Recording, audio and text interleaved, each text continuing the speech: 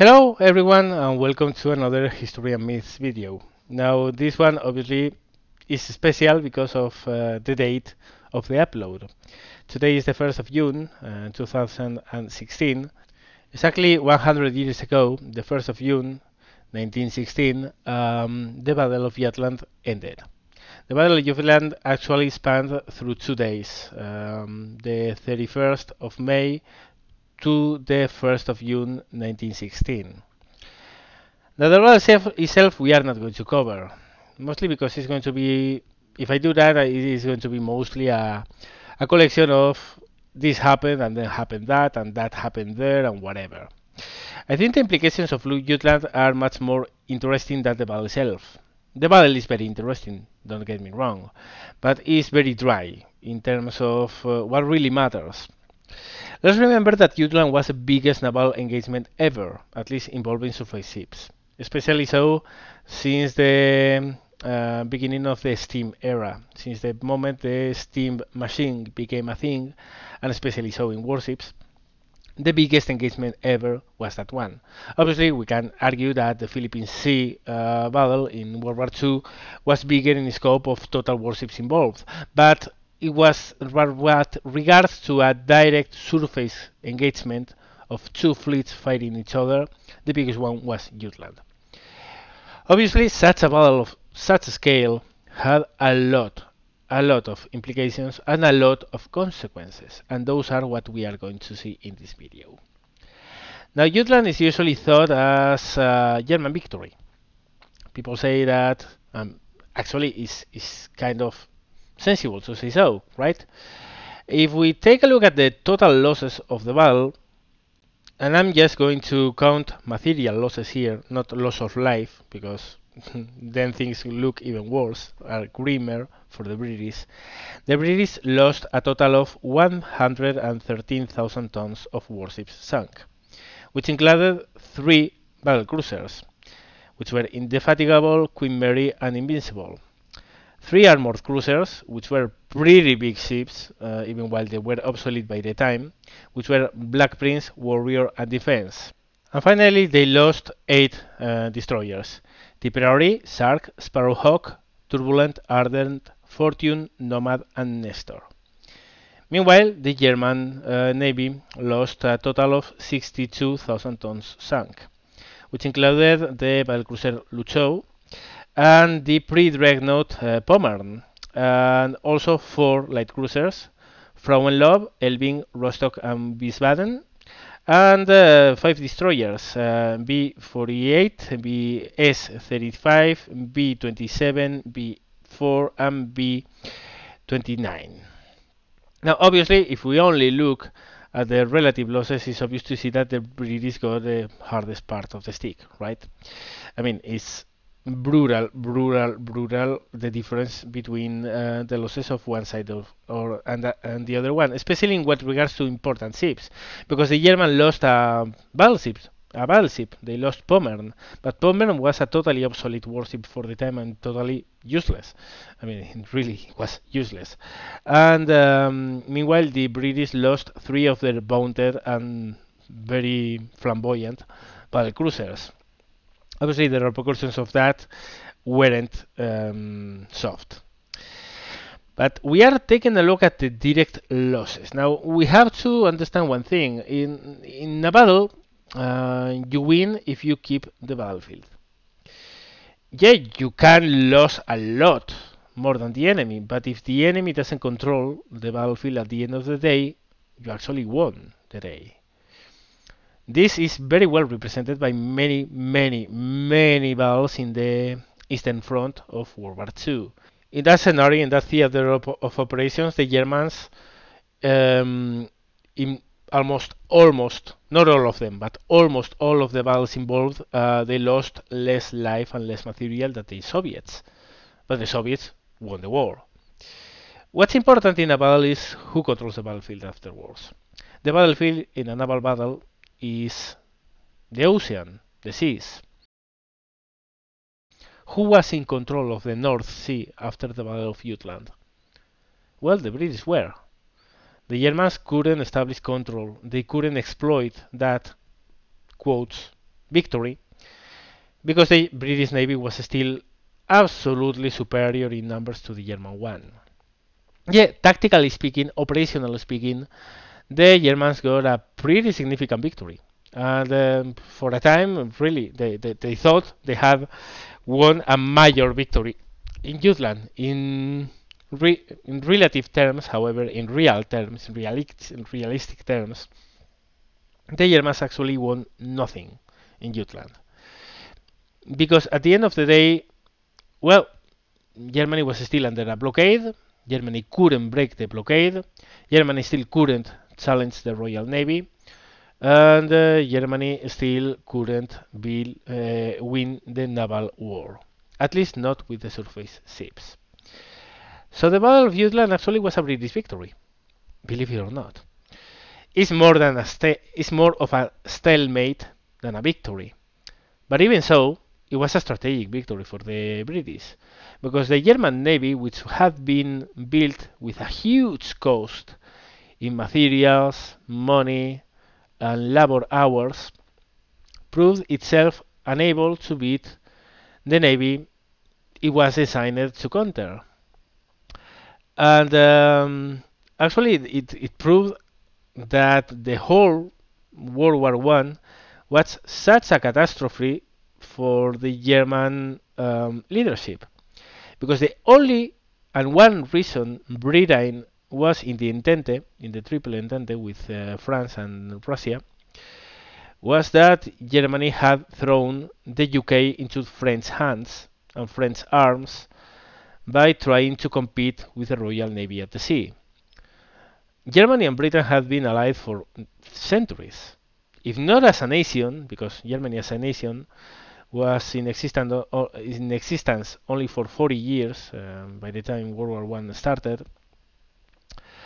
If not in nation, yes, in the precursor states of Germany, especially Prussia, had been a close ally of Britain for close to 2 centuries, especially so during the 7 Year War, where Prussia stood alone in the continent while Britain was engaged in the French in North America. Very especially so during the Napoleonic Wars, up to the point that Waterloo was won because the Prussian troops of Blucher were there. Otherwise, Wellington would have never won Waterloo. It was a very long alliance between the German states and Britain, a very long story of friendship. Meanwhile, the story between Britain and France, well, we all know how it went, right? It was constant warfare since the medieval ages until the 19th century. And the only and one reason Britain lined up with France was that Germany was being a serious contender and a serious threat to Britain's most important asset, which was the Royal Navy. How they became such a threat? By embarking themselves in an arms race with the Royal Navy. World War One actually should have never happened had the German leadership shown a little bit of intelligence, because Germany could have still been allied with the British. Instead, they threw the British into the French hands. Now, this is one of the side thoughts and side stories that go with Jutland. Jutland was not only the battle. The battle obviously was very important. It was huge in numbers. There were around 50 battleships involved. There were 15 battlecruisers involved. There were dozens of cruisers. There were almost 100 of destroyers. The battle was of epic proportions, but even then, really, it's more important all the strategic considerations of that battle than the battle itself. Because that battle alone, simply the mere fact that the Germans simply couldn't beat the Royal Navy, well, pretty much underlined and underscored the fact that World War One was a huge mistake for the Germans. First, because they should have never gotten in themselves into it, and they could have very easily avoided it, by the way. And second, because they were facing an enemy that should have never been an enemy in the first place. They actually created an enemy on their own. for no particularly good reason, let's face it, other than challenging the spot of the most powerful global nation of the world, which at the time was the United Kingdom. So yeah, that's one of the interesting things about Jutland. See, I told you, it's not just a battle. Of course, there were a lot of consequences, and there were also a lot of pre-consequences, or actually, Jutland itself was a consequence of series of things and series of facts that happened one behind the other since the war began. Now, as we have seen, and as I mentioned to you, the German fleet was much lesser in power than the Royal Navy. In pure terms, and I'm going to just mention the numbers on the Battle of Jutland. This is not the whole fleets of both nations, but it's a good representation of the relative power of both navies. Okay, in the Battle of Jutland, there were the following ships involved. From the British side, there were 28 battleships. There were 9 battle cruisers, there were 8 armored cruisers, there were 26 light cruisers, 79 destroyers. Meanwhile, the Germans got into the battle with 16 battleships, 6 pre-dreadnought battleships, 5 battle cruisers, 11 light cruisers, 61 destroyers. As you can see, this is very close to a 2v1 in favor of the British. Ton by ton, and quality-wise, the Germans actually had better ships, but the problem is that numbers simply don't lie. The British Navy was much stronger, and the Germans couldn't do a thing versus them. And this is not the whole fleet. I mean, this wasn't the whole German fleet. This wasn't the whole Royal Navy, but it's a good representation of the relative powers of both fleets. What we can see here is obviously the Germans were hopeless in a straight-up fight versus the Royal Navy. So since the beginning of the war, the Germans weren't trying to get that kind of fight. They didn't want a Jutland. They actually wanted something different. What the Germans were waiting for was for the British to do a blockade of their ports. As they got the news of the British, getting into the war, they expected the Royal Navy to do the same that the Royal Navy has done to Napoleon, to the Russians at Crimea, to the Danish at Copenhagen. They were waiting for the Royal Navy to come close to the German ports to blockade them. Obviously, the Germans saw an opportunity there, because with the main British battleships close to the German coast, the Germans could send out submarines, they could lay minefields, and hopefully destroy a very important portion of the British battle line. The problem is obviously that the British weren't idiots, so that didn't happen. The British did establish a blockade on the Germans, but they didn't come close to their ports. Instead, they simply started patrolling all the straits into the North Sea, and they blockaded the North Sea itself. They didn't blockade Germany, they blockaded the whole North Sea. So Germany suddenly found that it wasn't going to be that easy to destroy part of the Royal Navy and to equalize both navies in strength. So in a straight up fight, they could beat the Royal Navy. So now the passive approach didn't work at all. They started doing and taking some active measures. The active measures in particular were more or less happened several times. Operations where the German battle cruisers would dash across the North Sea, arrive to the British east coast, and bomb the heck out of whatever British town they found, and then return and come back to Germany.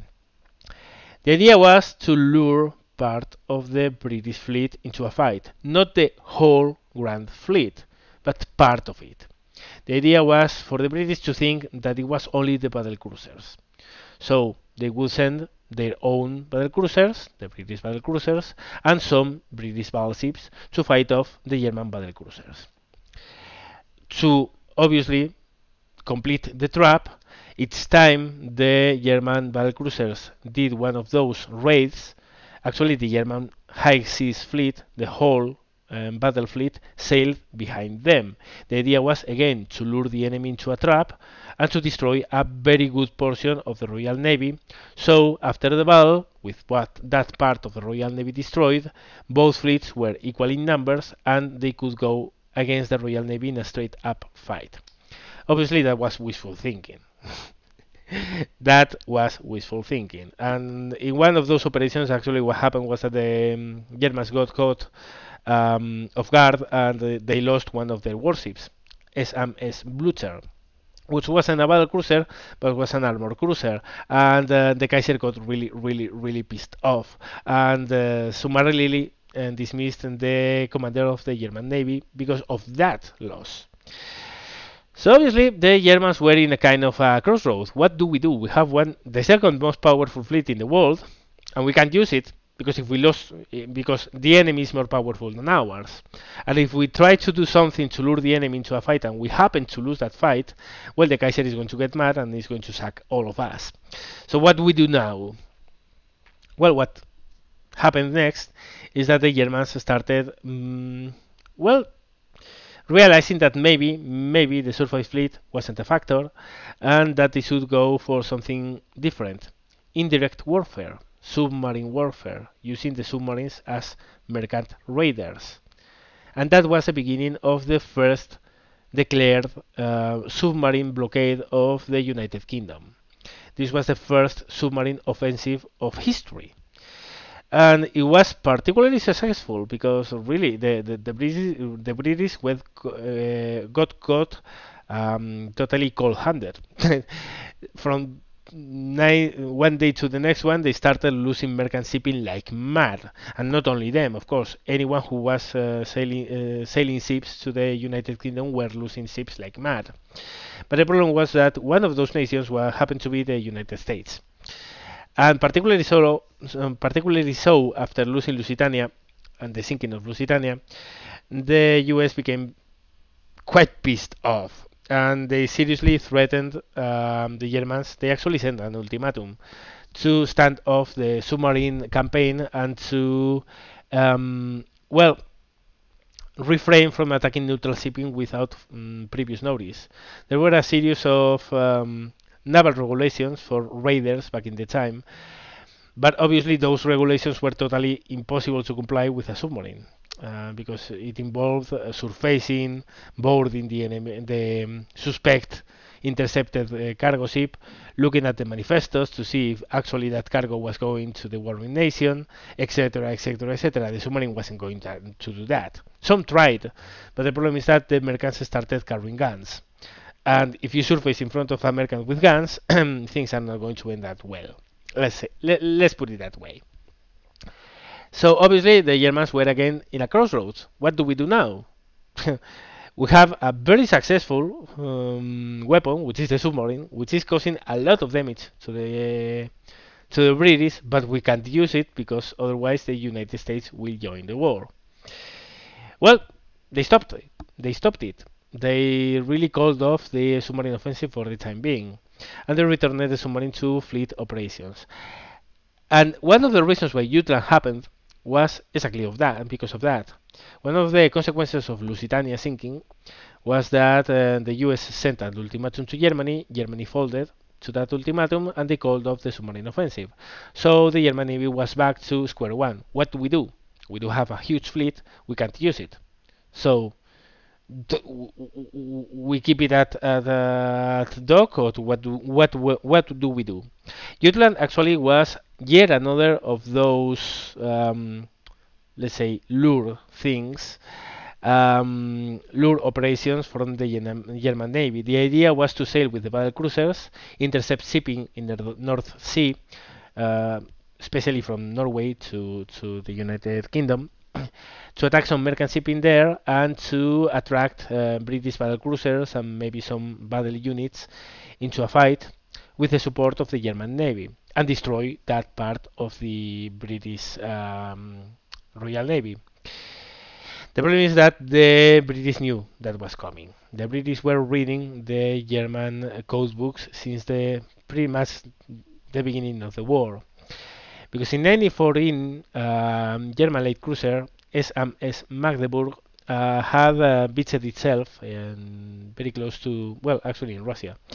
The Russians boarded the beached ship and they found the code books of the German Navy still on board. Obviously, that was priceless. They sent some of those books, a copy of those books, to the British, and the British setup was what we could call the World War One version of Bletchley Park, which was, well, everyone knows what Bletchley Park was. It was called Room 40. Actually, it wasn't a room. It was a huge establishment of intelligence which was dedicated to reading the German naval ciphers. So the British knew something was up.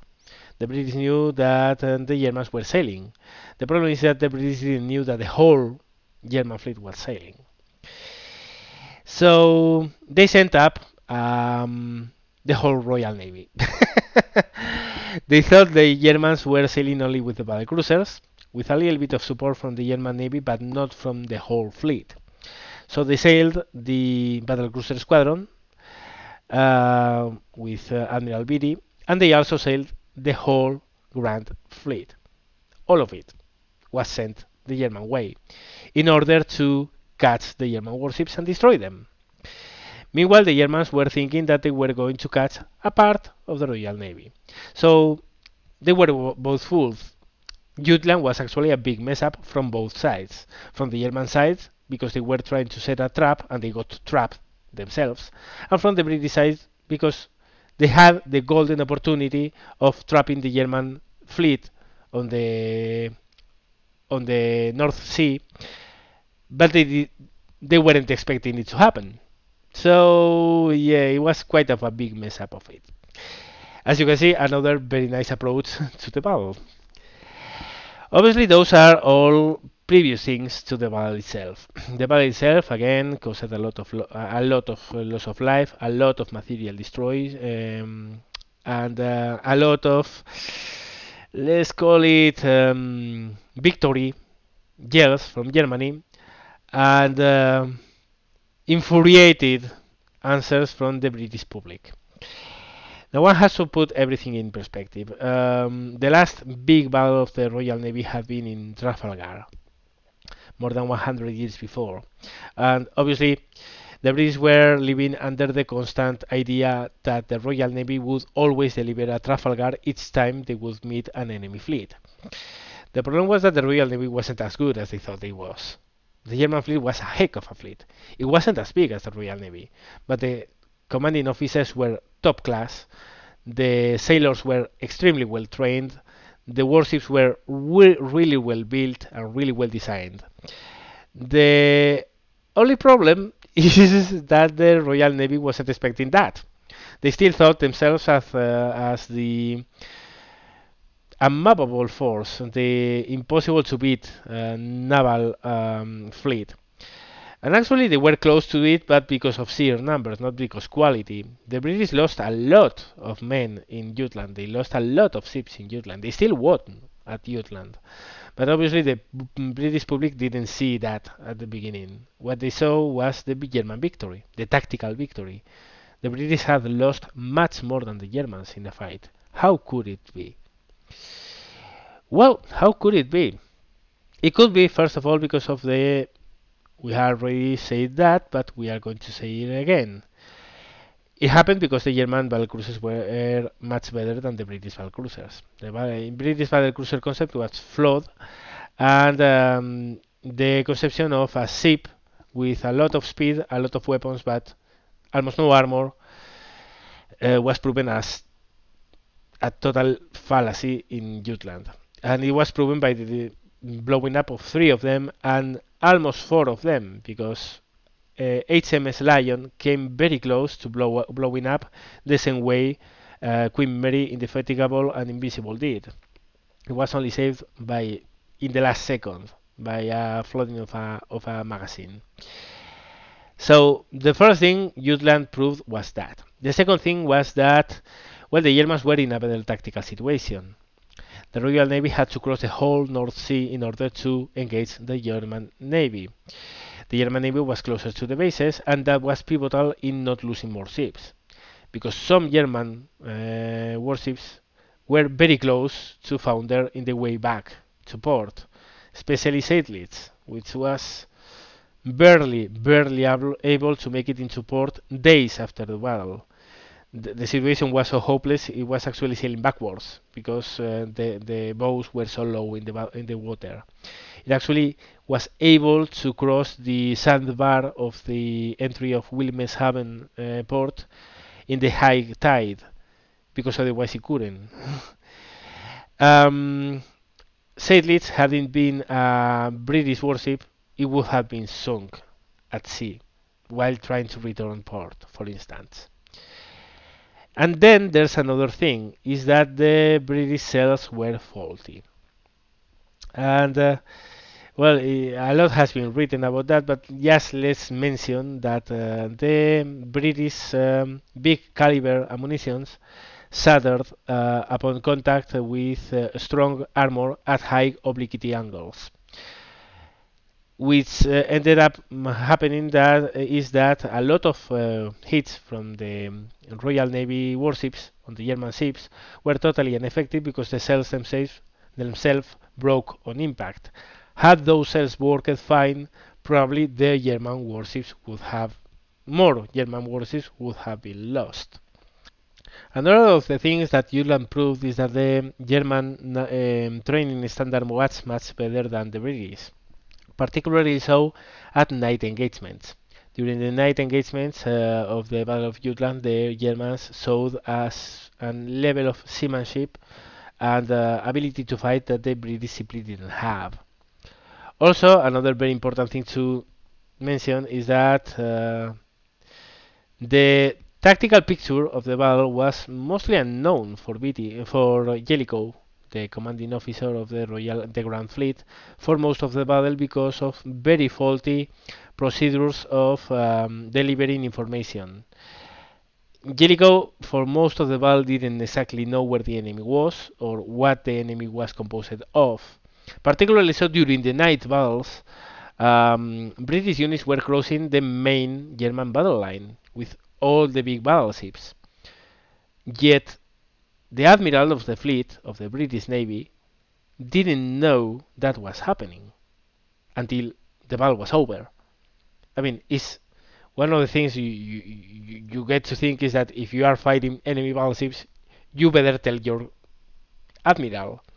Well, actually, that didn't happen because of gross incompetence in some cases, because of technical problems in some other cases, and because the British simply weren't ready for a night engagement to begin with. So that battle pointed a lot of faults in the way the Royal Navy was being handled. And actually, that battle was very useful for the British because afterwards all those things were changed. And actually, for World War II standards, one of the best trained fleets of the world was the British Navy. They have very good operational practices in what regards to information and signal reports. And obviously, World War II was 25 years later. Obviously, the technology was much better, so radio in World War II was much more reliable than in World War One. Wireless in Jutland proved itself to be still very unreliable at the moment to being used as the main way of carrying information.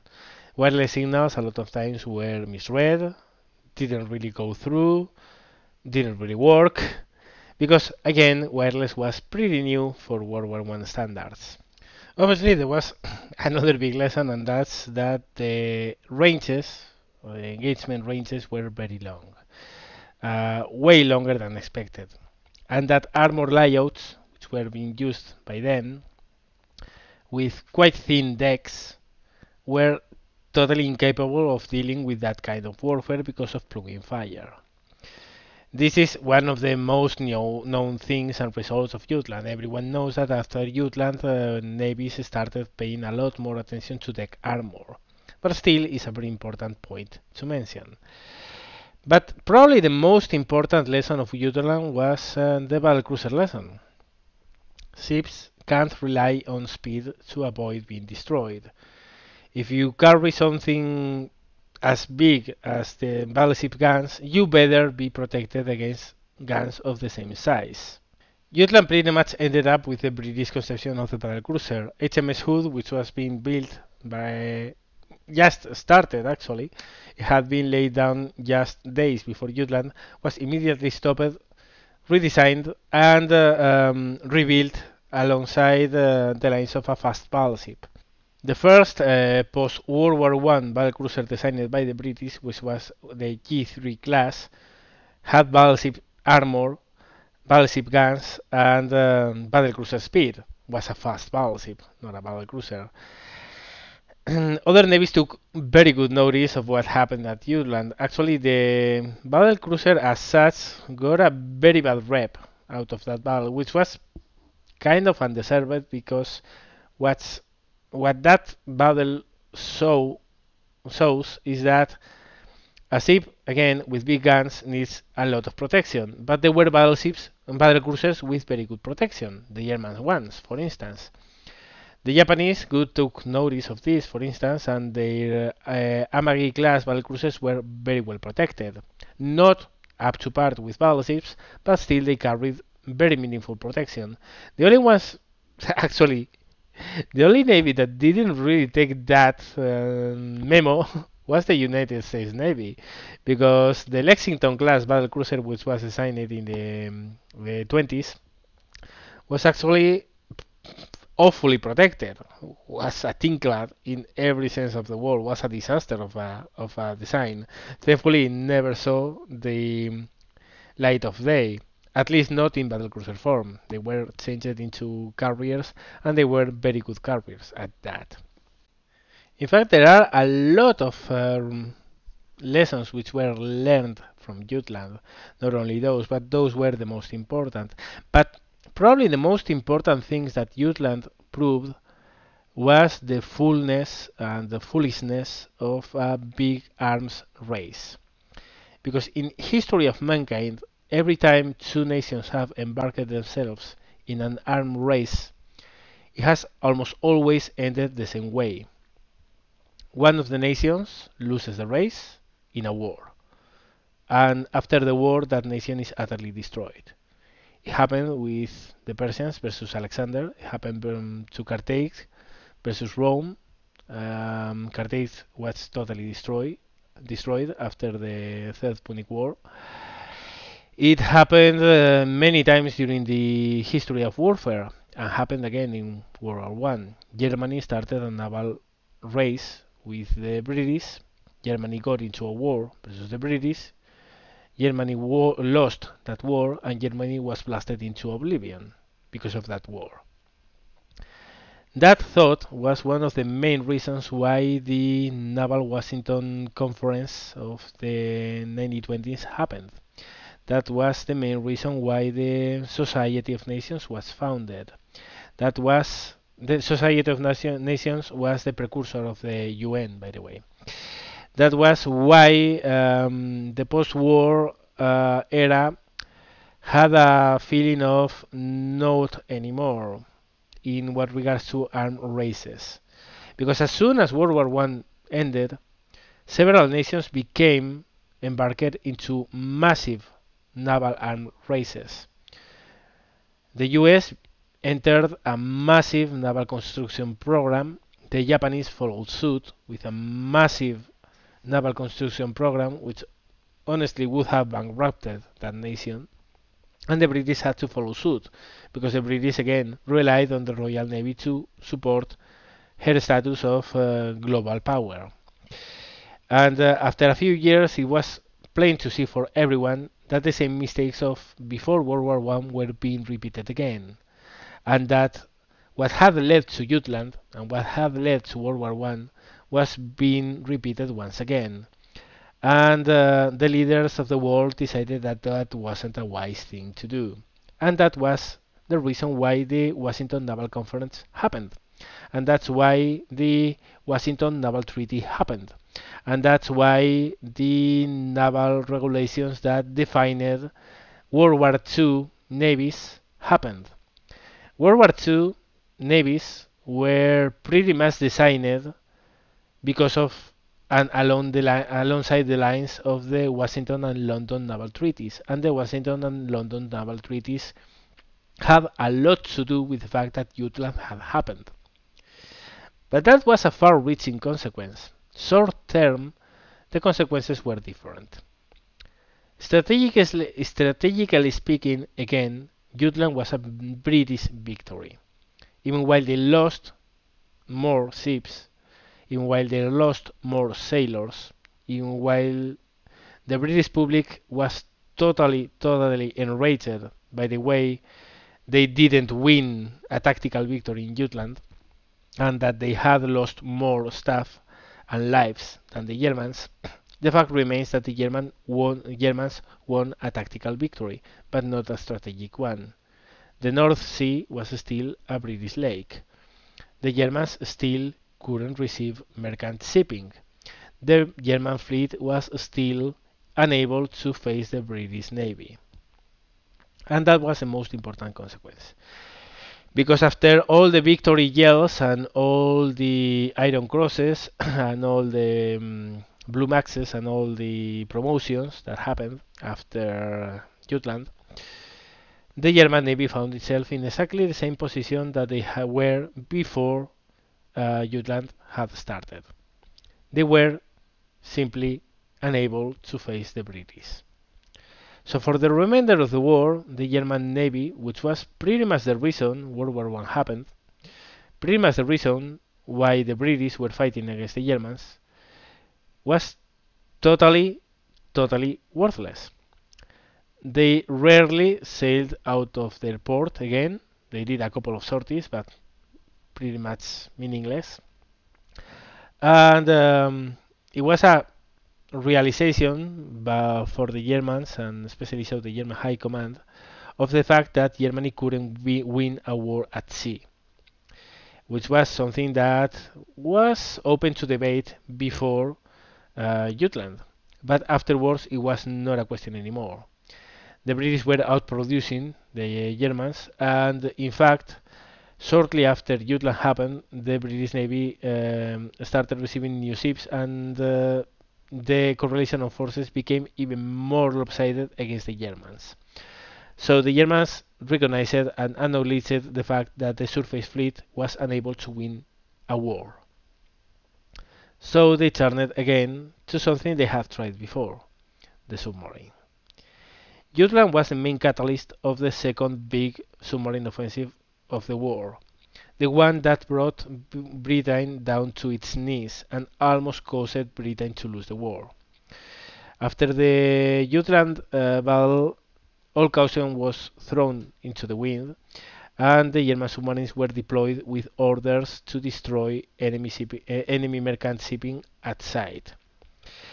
And that was the real reason, alongside other things like the Zimmermann telegram, which I will speak about in another video. The real reason why the United States joined the war in World War I wasn't the Lusitania. Lusitania caused a very big backlash against Germany in the United States. It pretty much guaranteed that the United States, if it was to join the war, it would never be on the German side. It caused an ultimatum from Washington to Berlin, calling them to stop the submarine offensive. But the loss of Lusitania didn't cause the entry of the United States into the war. The United States entered into the war because of the Zimmermann telegram. Again, I will touch that in another video, but particularly so because after Jutland, the Germans restarted their submarine offensive, and obviously the Americans didn't like that a single bit, and they ended up joining the war. So Jutland, in a way, ensured that the United States on the long term would be a belligerent side in World War I, because the only way out for the German Navy to be useful for the German war effort was to use the submarine, and using the submarine meant the United States would declare war. So the consequences of Jutland were pretty much devastating for the Germans. The actual existence of Jutland as a battle was a devastating thing for the Germans. Again, Jutland on itself proved how awful the German leadership had been in the decades before, because it had forced first a traditional ally to become an enemy, the United Kingdom, and in the end caused, well, the biggest industrial power of the world, which was the United States, to declare war on Germany. Jutland was the sum of all the stupidities of that caused World War One in the first instance, put into a single battle, in fact. And it was a pivotal point in naval warfare. It was a pivotal point in technology development for warships. It was a pivotal point in strategic thinking from the naval point of view, and also from the international point of view.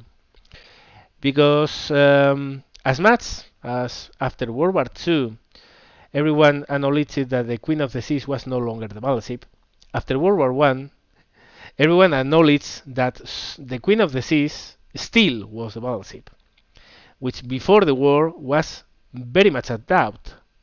Before the war, there were schools of thought that said that the new most important warship was the submarine, and that the torpedo would end with the supremacy of the capital ship at sea.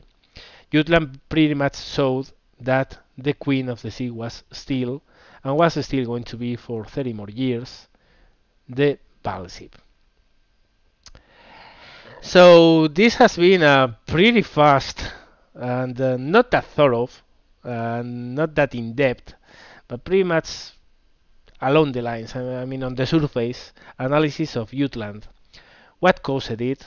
What consequences did it have? Which were the reasons why Jutland happened the way it did?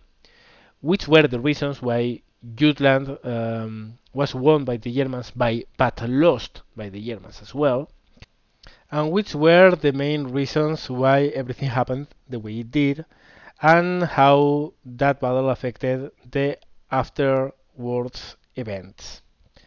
I really hope you enjoyed this, and I really hope you learned something. But let's not forget, 100 years ago, thousands of lives were lost in the North Sea. Regardless of the reasons why that battle took place in the first instance, let's not forget and let's always remember the bravery and the service of those who lost their lives in defense of their own nation and their own homeland during that day. Because beyond wrongs and rights, I think respect is due to those who lost their lives in the conflict. As always, I hope you enjoyed this video. Thank you very much for watching, and see you later.